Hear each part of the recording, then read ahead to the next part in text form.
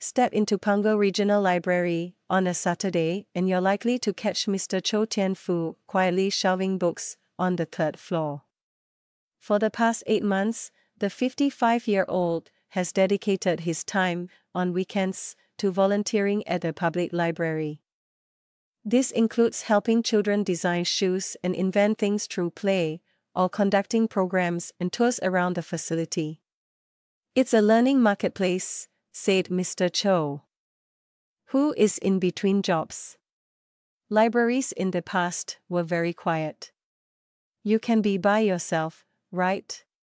You will find that the library today is a lot noisier. But I think it's a good thing. The evolution of the library, within the past decade, to become more than a quiet place with books, has been witnessed by a growing pool of volunteers. While these numbers shrank during the COVID-19 pandemic, they are not only recovering, but have seen an exponential growth, according to the National Library Board (NLB), which manages 28 public libraries, the National Library of Singapore and the National Archives of Singapore. The number of active volunteers has more than doubled from 2,000 in the 2021 financial year to 4,230 in the next, on par with the 4,600 volunteers pre-pandemic. Their ages range from 11 to 79.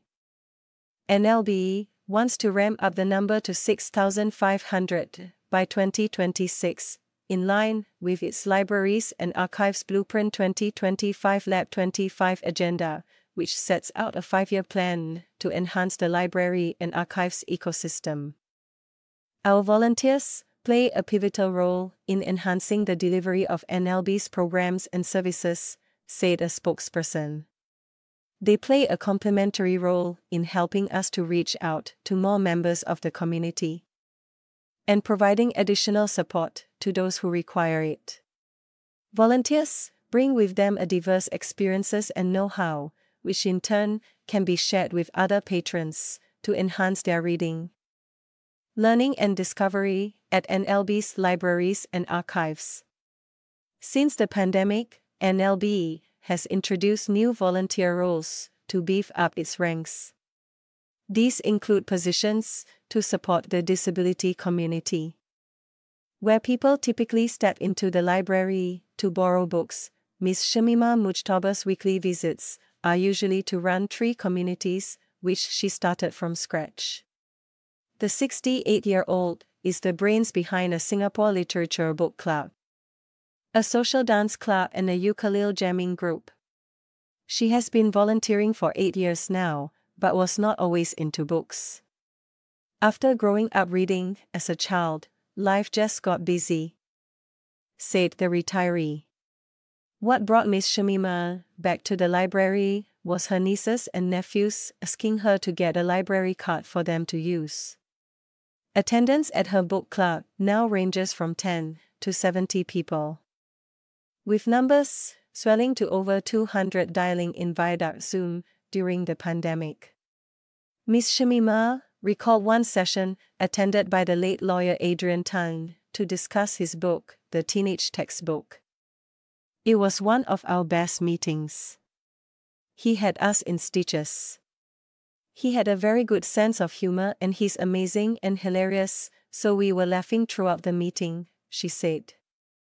Ms. Shamima's ukulele jamming sessions also take place online and in other libraries, besides Tampines Regional Library.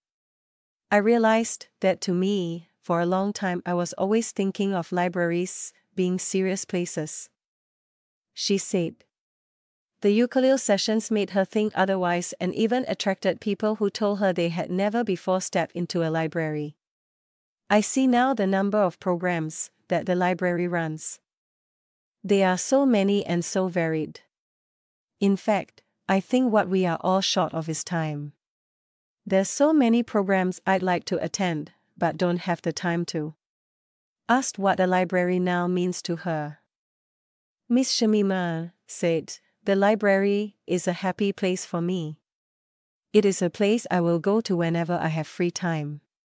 You know, some people in between when they got to kill time they go shopping. If I have to kill time, I will go find a library and sit inside there. For docent Pok Cheng San, his spare time is best spent going back in time. The 64-year-old hungers for knowledge of Singapore's history, and for over a decade has spent pored over library resources on the topic, even using a dictionary to get around his lack of English proficiency. He is just as eager to dish out what he learns to willing ears. In 2016, Mr. Pok first jumped at the chance to share his know-how by being a tour guide at a World War II exhibition at the former Ford factory, which is run by the National Archives. He became the exhibition's first Mandarin docent in 2017, after it was revamped and reopened. He now continues to give tours 2 Saturdays a month at the historic building where British forces surrendered to the Japanese Army on February 15, 1942. On scheduled weekends, Mr. Pok conducts tours in Mandarin that often last beyond the stipulated time of 1 hour. Speaking to CNA, he passionately expounded on the importance of the World War II period to Singapore, sometimes deviating into brief lectures on history. It's a turning point in Singapore's history, he stressed. As a docent, we need to use this perspective to tell people that Singapore's success and status as a developing country is not accidental. We went through this painful period and learned that we need to stand up to be the owners of our land. There are times when Mr. Pok finds, to his dismay, nobody showing up for walk-in tours. If I go and there is nobody, I will find people and see if they are interested to listen to me, he said gamely. Mr. Pok is also involved in 6 other volunteer guide roles, which he balances with his job as an executive at the Chin Kong Hoi Kwan Association, and he would not have it any other way. People ask, why do you do it? Why do you spend so much time on this? But it's worth it. Back at Punggol Regional Library, the sounds of children running and stomping across the floor bring a smile to the face of Mr. Cho, the volunteer. He is no stranger to the morning stampede of children rushing to grab seats once the library's doors open at 10 a.m. There's no way you can stop them. For them it's life or death, he joked. Similarly, the library holds a significant place in Mr. Chow's heart. I've always wanted to be part of the library ecosystem. I mean, I love libraries. For me it's like a sanctuary, he said. Spurred by a desire to volunteer within his community, Mr. Cho decided to give his time to Punggol Regional Library when it officially opened in April.